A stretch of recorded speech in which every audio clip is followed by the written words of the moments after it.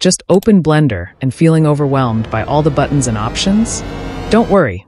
In this video, we're going to break down Blender's interface, tools, and key features step by step. By the end, you'll have a solid understanding of the basics to kickstart your 3D journey. Let's dive right in. Step 1. Getting familiar with the interface.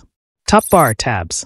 At the very top of the Blender interface, you'll find tabs like Layout, Modeling, Sculpting, UV Editing, and more. These tabs organize the workflow into specific stages. Here's a breakdown. Layout. This is your starting point and the most frequently used workspace. It allows you to move, scale, rotate, and position objects in your scene. Modeling. Enter this workspace for detailed mesh editing and shaping of objects. Tools like Extrude, Bevel, and Loop Cut are central here. Sculpting. Ideal for organic shapes and characters. Instead of manipulating geometry with tools, you'll use brushes to sculpt forms like clay. UV Editing. This is where you'll prepare your 3D models for texturing by unwrapping them into 2D space. It's crucial for applying textures accurately. Shading. Build and adjust materials and textures for your objects here. This is where things start looking realistic. Animation and rendering. For animating your models and producing your final outputs, including still images or videos. Each tab is tailored for specific tasks, making your workflow more organized and efficient. Properties panel. The Properties panel on the right-hand side is the hub for most of the settings you'll adjust. Let's go through the key sections and what they're used for. Render settings, camera icon. This is where you select your render engine, like Eevee or Cycles. Adjust resolution, sampling, and quality settings for your final renders. Output settings, printer icon. Defines where your renders will be saved and in what format, e.g., PNG for images or MP4 for videos. View layer settings. Manage different layers in your scene. This is useful for compositing elements separately, such as shadows, reflections, or objects. Scene settings. Adjust global properties like units of measurement, metric/imperial, gravity settings, and color management. World settings. This is where you define the environment of your scene. You can add HDRI maps from sources like Polyhaven for realistic lighting and reflections. Collection settings. Organize objects into groups or layers collections. This makes managing complex scenes much easier. For instance, you could create separate collections for furniture, lights, and cameras. Object properties. These control transformations like position, rotation, and scale. You can also view parenting relationships and constraints here. Modifiers, wrench icon. Modifiers allow you to make non-destructive changes to objects. Popular modifiers include subdivision surface for smoothness and array for duplicates. Particle settings. Use particles for simulations like creating hair, grass, smoke, or rain. This section is particularly useful for advanced animations and effects. Physics settings. Add dynamics like collisions, cloth, or fluid simulations. For example, you can simulate water flowing or cloth draping over an object.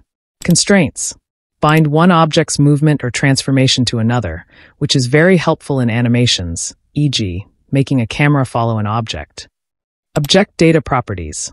This section allows you to tweak specifics like vertex groups, UV maps, or curve settings, depending on the object type. Texture settings. Add and adjust textures to give surfaces details like wood grains, stone patterns, or fabric weaves. Toolbar. The toolbar on the left offers quick access to frequently used tools. Move, G, for repositioning objects in your scene. Rotate. ARP allows you to spin objects around their axes. Scale. S, resize objects proportionally. Transform. Combines move, rotate, and scale in one tool. These tools are also available through shortcuts, which you'll quickly get used to using. Step 2. Essential tools in object mode. In object mode, you interact with entire objects. Here are the most important functions. Shift+A, add menu. Use this to add new objects like meshes, lights, or cameras. Right-click menu. Provides quick actions like duplicating, shading, or deleting objects. Parenting. Control+P attach one object to another, so the parent controls its movement or rotation. Step 3. Essential tools in edit mode. Switch to edit mode with tab to edit the geometry of your objects. This is where modeling happens. Selection modes. Switch between selecting vertices, edges, or faces. These are the building blocks of your model. Extrude, extend faces outward to create new geometry. Perfect for things like walls or arms on a character. Inset, I'd create smaller faces inside an existing face, useful for windows or panels. Loop cut, Ctrl+R, insert additional loops to divide your geometry and add more control. Knife tool, Cabe allows custom cutting of your geometry to create unique shapes. Proportional editing, smoothly edit multiple points at once for organic shapes. Step 4, view modes. In the top right corner, Blender offers several view modes. Wireframe, see the skeletal structure of your models for precise editing. Solid, the default mode for basic modeling. Material preview, preview materials and textures on your models in real time. Rendered, see your scene with final lighting, materials, and effects applied. Step 5, saving and rendering. 1. Save your work. Go to File, Save As, then choose a location and name your project. 2. Render your scene. Press 0 on the numpad to enter camera view. Go to Render Image to create a final render of your scene. Blender is a powerful tool, and while the interface may seem intimidating at first, it gets easier with practice. Start with these basics, and you'll be ready to create your first 3D masterpiece in no time. Let me know in the comments what you'd like to learn next. And as always, happy blending!